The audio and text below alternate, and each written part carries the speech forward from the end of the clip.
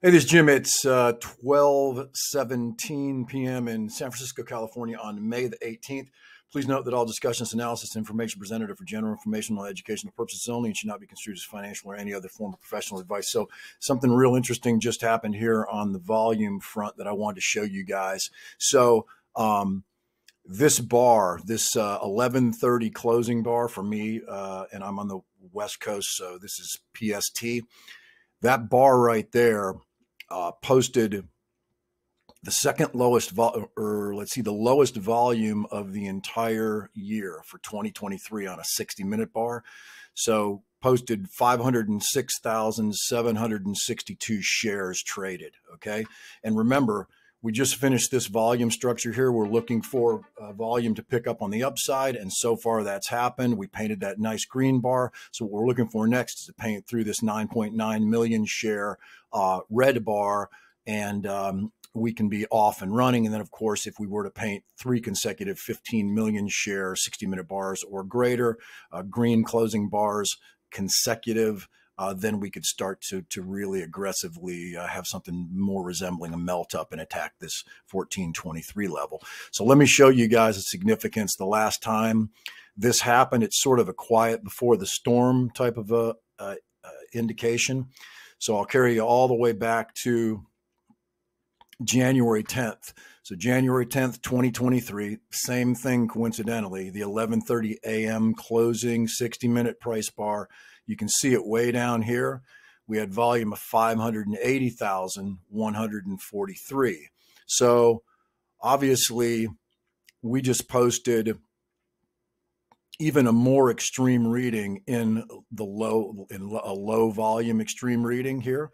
And look at how similar all of this is. Well, what happened the last time we had this volume, the same volume characteristic back on January 10th, 2023, was it led to a 4-session 65% rally. So, not a huge melt up by any means, but at this point, I'd take a 65% rally. More importantly, if we do see that type of a rally, with this type of volume, you can see here at that 11:30 volume bar on the 10th, the stock gapped up the very next day on the morning of the 11th on this really big volume bar right here. So again, quiet before the storm setup.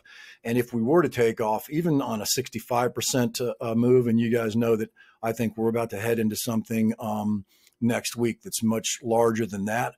But even if we were just to do a 65%er, that's enough to slingshot us up through some of these important Anemoi trigger levels. And again, these trigger levels are associated with buy program activity and price velocity.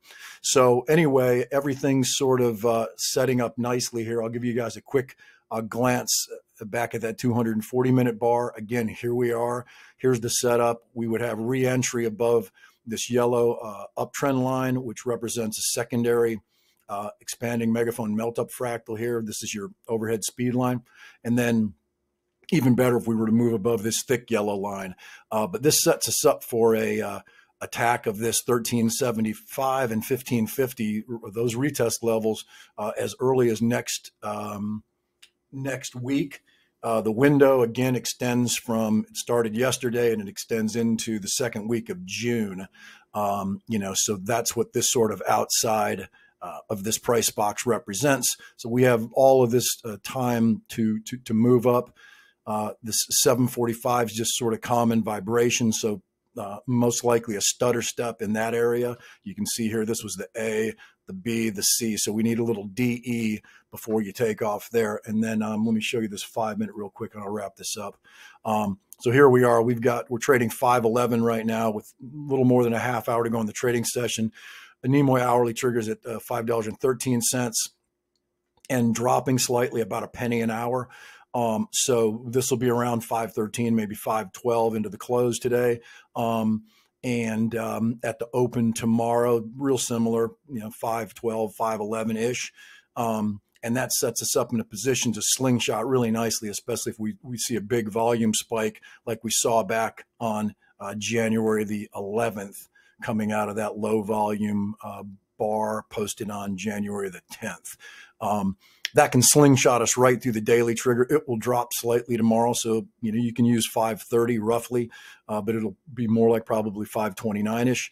And then that enters an air pocket here up to this 571. And then, of course, we have all this stuff to look forward to next week if this thing tracks. That's it from my side. Good luck, you guys.